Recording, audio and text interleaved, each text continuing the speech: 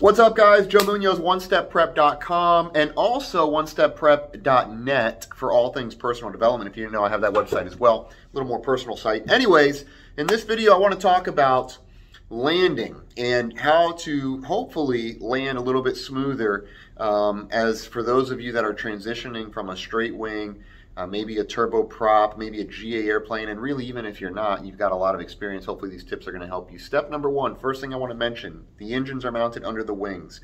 One of the common things I see for new pilots transitioning to underwing mounted engine jets is that they are not quite expecting the thrust vectoring effect that this underwing mounted engine has. Let me expand on that. If I add thrust, the nose comes up pretty considerably. Likewise, if I reduce thrust, the nose will come down considerably. Now, of course, in the landing flare, there's a thrust reduction that's happening, and when the thrust reduces on the approach, roughly in a 7.3 or 320, you're looking at somewhere in around 4 degrees of pitch attitude, 60% N1.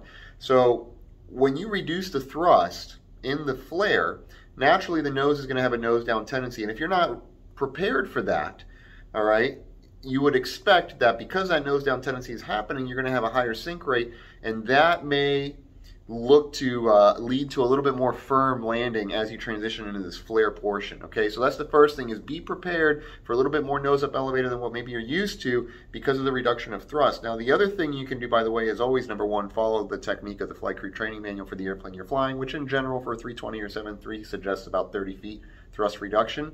But I'm going to go ahead and tell you that, you know, do it very slowly, do it gently, do it easily. Don't look to like chop it right away, because that's only going to further exacerbate the nose down pitching tendencies. Ease off that power and don't be too much in a rush, so that that underwing mounted engine helps you to keep that nose up and doesn't allow for that aggressive nose down pitch tendency.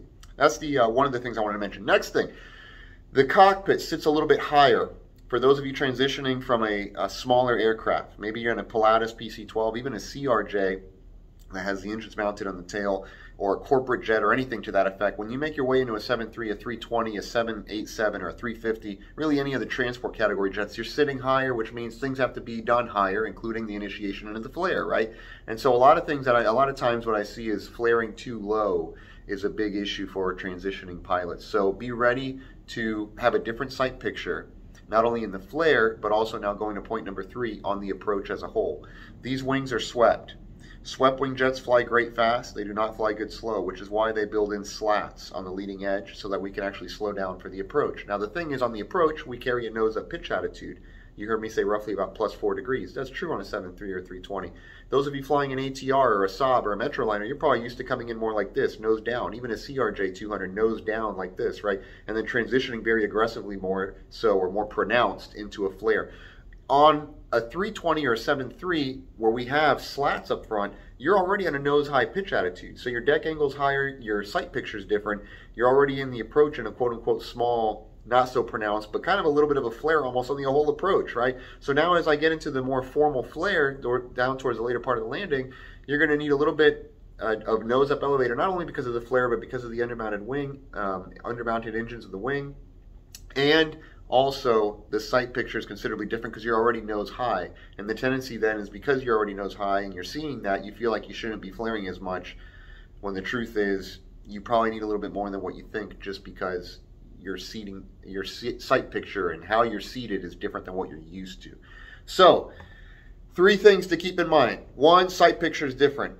Firstly, because you're higher. Second, because of the slats, which keep you in a nose-high pitch attitude. Second, nice and easy on the thrust reduction, because these underwing mounted engines will have that tendency to bring the nose down.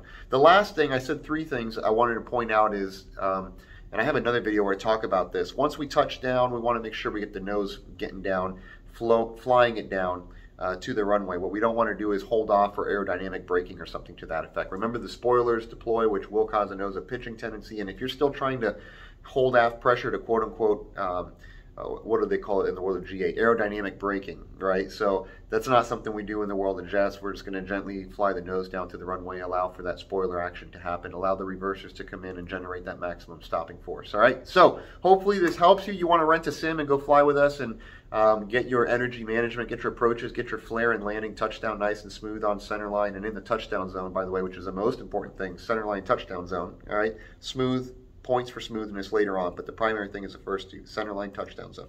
So, but you want to perfect it. You want to perfect that with us in a sim. You know where to find us, onestepprep.com. You can book a sim with us. You can book a ground school with us. Really, you can book a whole type rating. You can book whatever you want with us. We're looking forward to doing it with you. Joe Munoz, Juan Dominguez, your friends in training program success. We'll see you here in Miami.